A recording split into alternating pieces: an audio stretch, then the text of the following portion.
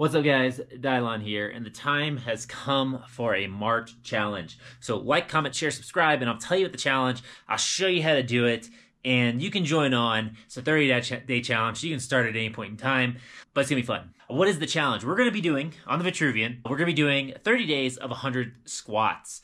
And the reason why I'm doing this is I wanted something hard, I wanted something fun, I wanted to get massive quads for the short season for the summer, but really because I like squats, they're great exercise, and I broke my arm. I had to get surgery on it, so I can't lift with my arms yet. I can't do push-ups, I can't do presses, I can't it's amazing how many things you can't do when you need a broken arm, because you just can't hold the weight, because you don't want the bone to put tension on there and the bone to break again. I don't want that. Maybe you do. I don't want that. Not fun. And I don't want to put weight on my back because of the tension and pressure on my arm. I don't want to put weight up here. So I'm pretty limited on what I can do. But I found with the Vitruvian, I can do belt squats. And I have it mostly set up. Belt squats have been great. They've been fantastic. So I've been doing that to stay in shape, get workouts in addition to like rucking and stuff like that. So it's boring, but it's something. And so that's why I want to do the challenge, because I can't get full body workouts in, but I want to stay healthy and fit. So when I finally get the go from the doctor to be able to do weights, that I'm ready to go. And I think having strong legs, it just makes you a better human. I think the world would be a better place if more people did squats.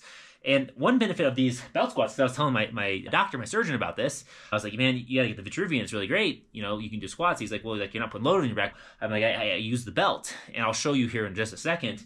And he's like, oh, that's great, because I hurt my back, and I can't squat because it puts the load on your back and a lot of pressure. And if you don't know this about the Vitruvian, this thing can go up to 440 pounds of digital resistance. It's a lot of weight. And that's a lot of weight to be putting on your back, especially if you're doing 100 squats a day. Well, I told the doctor, I was like, hey, with the belt, you put it around your hips, right? So there's no weight on your back, so there's no compression, there's no load there. So you can save your back, but you can still get the benefits.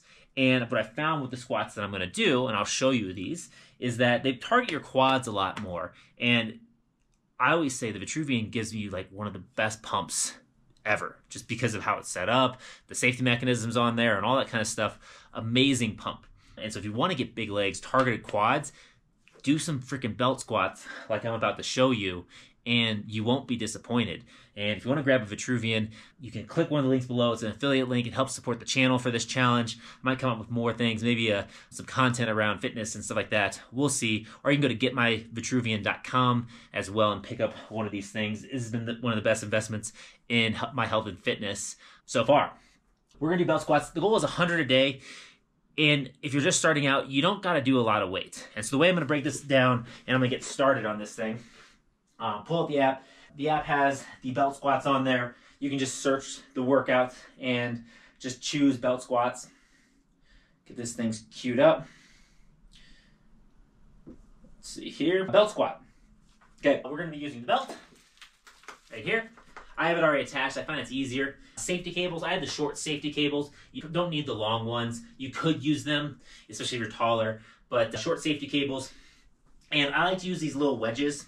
I bought these off Amazon for 20 bucks, and it comes with a thicker one and a smaller one, because if you squat, if your calves are tight, I'm limited right there in my range of motion. Okay? And they just help you get your heels up, so they help you get that range of motion a little bit better. So get this belt on. And one thing about this is not necessarily the most comfortable, but it gets the job done. They could probably build a more robust belt, and it'd be nice if Vitruvian starts letting aftermarket parts come on the market, because they have these proprietary clips which limit that, but it is what it is. So when you get this on here, and I'm showing for demonstration, I'm doing it facing backwards. I tried it both ways. If you're facing backwards, you really want your feet as close to the front edge as possible, because if you put your feet too far forward and you stand up fast, you'll find the front end lifts up some. It's not the end of the world, but you really don't want that. You want this thing to stay anchored to the ground. So feet as far back as possible. But if you can do that, you can see my feet very far back there. If you can do that, it just keeps the weights more in the center, versus if you're flipped the other way.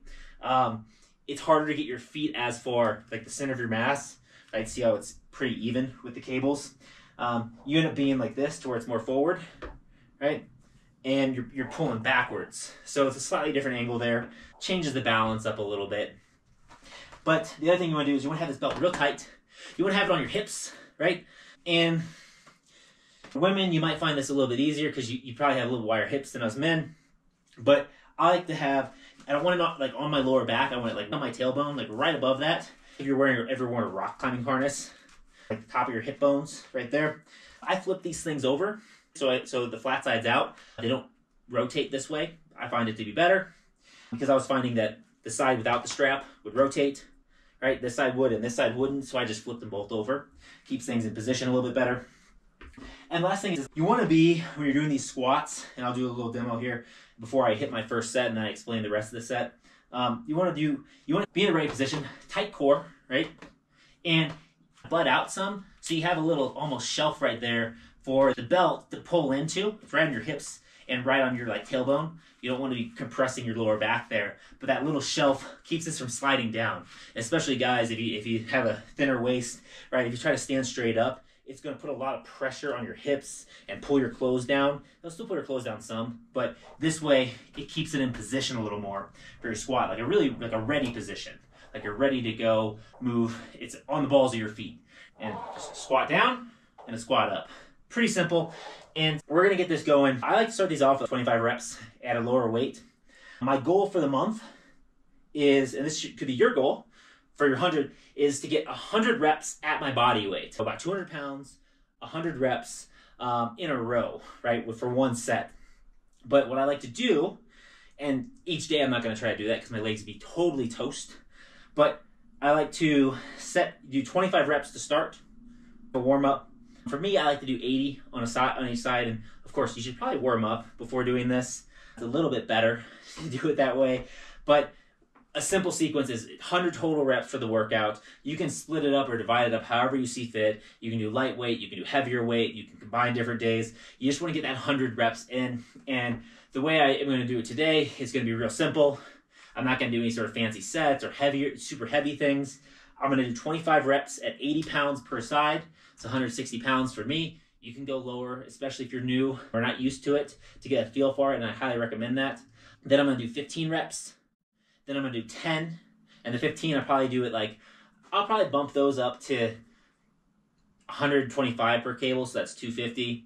And then 10, I'll probably bump that up to 150 per cable, so that's 300. And I like to squat heavy. I'll do lots of these, so make sure you start with a reasonable weight. Right? Warm up, do all that kind of stuff. You don't want to hurt yourself on this thing. Well, here's what we're gonna do: 25 reps. I do 80 pounds each side, but pretty simple. Connect to my Vitruvian, and we're gonna hit these reps. Let me get my strap. Make sure my straps are all. And I like the time under tension mode. For me, that works the best. But let's hit these 25 reps so you can see what they look like and you can recreate them. And everyone's going to have a little bit different flexibility. So the best thing for this, to get the best out of this, is you're going to want to stretch your calves and get flexibility like that. I need to work on that. But let's just move some weight.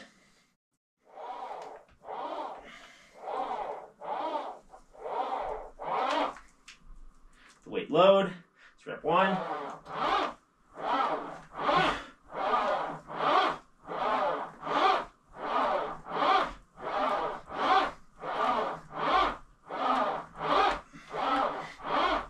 And one key here, normally I just go through these, but you can look at your phone, so set it in a place you can see it.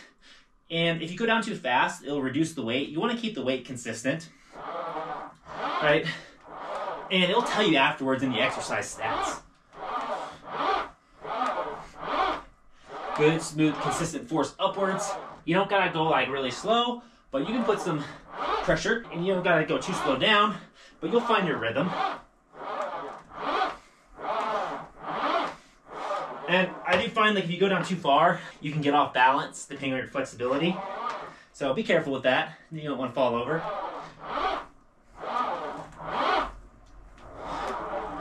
Last rep, thing ended. All right, that's 25 reps on this. Pretty simple workout for this thing. So that's why I got 75 more. Again, I'm gonna do 15, then 10, then 15 again. And for my last set, I like to try to do 50 plus at my starting weight. I'll go for mine, and you can choose the weights that work best for you. I like to add more when I do less reps. And this workout particularly, I'm not doing it super heavy. I have a variation. I'll show you one of the other days for that. Pretty simple. Overall, this thing's gonna burn your legs and quads, so make sure you stretch them out. Do some massaging. If you're gonna do this for 30 days, just know it's probably not personal trainer approved. It's more of a challenge to see. And if you get injured or hopefully you don't get injured, but something sore, make sure you stretch it out. And if you absolutely have to take a day off, make sure you get some sort of other exercise in. But 100 squats a day, I believe in you. You can do it. You're gonna be sore at first. Just lighten the weight if you feel like you need a rest day. Just get the reps in. That's key. And build up to the goals that work for you and your situation. But yeah, that's it for this. I'll catch you on day 2 of my 30-day 100 squats a day challenge. And I'm gonna throw in lunges as well. I'll show you how to do lunges later on. So anyways, that's it for now. If you want to get one of these Vitruvians, go to getmyvitruvian.com, click one of the links in the bio, and if you want to sign up for more fitness updates and things like that, lifestyle, I have a link in the description as well that you can sign up there. So that's it for today. Comment, share, subscribe. Let me know if you're doing the challenge. If you are, say I'm in, I'm doing it, and tag me in your stories and videos going forward. So that's it for now. I'll catch you in the next one. Peace.